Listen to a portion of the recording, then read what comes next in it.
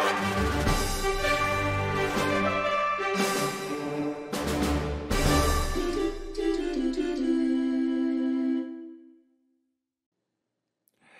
everybody, I want to redo the foundation plan because when I did the first time, we went kind of way overboard. I want to keep it simple. So let's kind of redo this again really quickly. So you can see my old one that I've kind of adjusted. But what I want to do is I'm going to have my floor plan open here. I think I made a foundation layer for my foundation. So I'm going to double click on my foundation layer. It's green.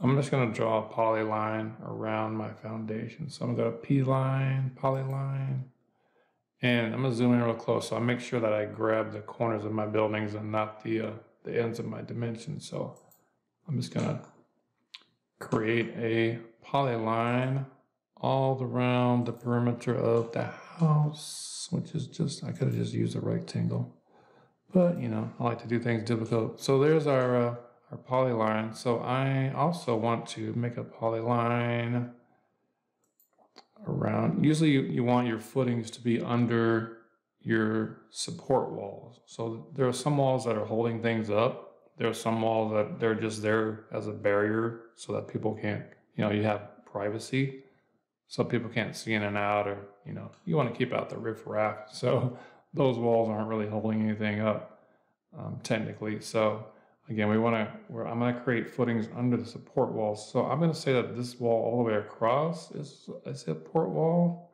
And then maybe this wall dividing the bedroom from the hallway and the linen, that's a support wall as well. I think that's what I got here. So what I want to do is I'm going to draw a polyline just for now, just from here across, from here across, from here down, from here down, and then I'm going to move these green foundation polylines that I created. So I'll select, there's one, yeah, anyway, you see the ones that we did. So I'm just gonna select those. I'm gonna press press enter, not integer. I'm gonna pick a base point, so just anywhere. And then I'm just going to move it straight over, like say here. So then what I want to do is my footings are going to go underneath the perimeter of the foundation. So they're 12 inches from the edge. So before I'm going to type in X for explode. I'm going to select all these polylines that I did. You can even draw one around the whole thing. Press enter. So now these are now individual lines. And then what I want to do is I'm going to offset the perimeter lines 12 inches. Press enter. Wait, let me try this again. Offset 12 inches, right? Then I'm going to select this line, offset it to the inside. Let's see, I'm going to change this. Let's see if, do I have I'm not sure what layer I put those on. Okay, footing layer. So I'm going to select these lines that are offset. I'm going to go up to my list of goodies. I'm going to click on footing. So now those are hidden lines. I'm going to fillet the corners.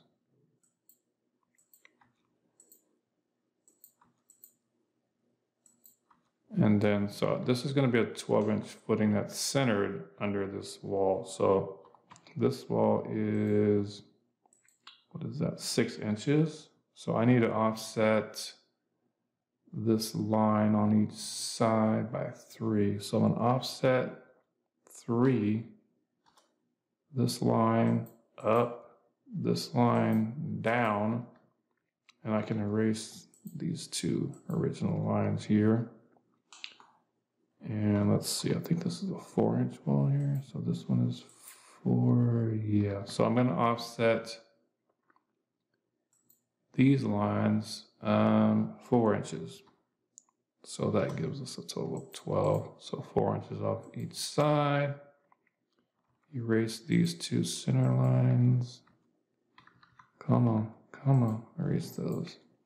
Yeah, so now we have our 12-inch footings. I can trim out these gobbledygook here, there, there, there, and then I'm gonna left click down like in this spot here, left click the mouse and let go, and drag it across, and then left click in this area. So now I've selected all those at one time. I'm gonna change it from foundation to footing. So there's that. So this is our foundation with our footing all around the perimeter. Our footing is underneath our support walls. And then I'm just gonna add dimensions that you see here. So I need to dimension to the center of these footings. So I need to find out the center of this. So this is 12. I'm just gonna offset this by 6 temporarily. Offset this also by 6 so that I can add my dimensions. So I'm gonna change my layers to dimension here. I'm gonna go up to linear. I'm gonna select the corners. All right, I'm gonna drag it out. I'm going to dimension from the corner, the corner to that center of this footing. Drag it out. You wanna get these lined up, so like you don't want one to be there and one to be, way over here crossing. Try to get these line up. So the way that I do is I just click on the end of this dimension that I already have. That keeps those two in line. I'd rather have this be an equal 18 feet and that's an equal 14 feet, but it is what it is. So we're gonna leave it like that. Linear, I'm gonna click to dimension this corners here, drag it up, dimension the corner to the center of this footing, drag it up. Just kind of eyeball it here is usually what I do. You don't want to have them too close. You don't want to have them over the top of each other. You don't want to have them too far. Right about there is good. And then just do the same thing. Hit the end of that. So there's our dimensions. I'm going to just erase this middle line that I used for our dimensions. So there is our foundation, nice and easy. I'm going to create a section like what you need to tell somebody, okay, what if I cut a section through this footing on the end, what does it look like? If I cut a section through this footing that goes under our support walls, kind of what does it look like? So I'm going to create those and I'll kind of show you how I did that. So just for now, just kind of get your foundation to this level right here, nice and simple, and then save it.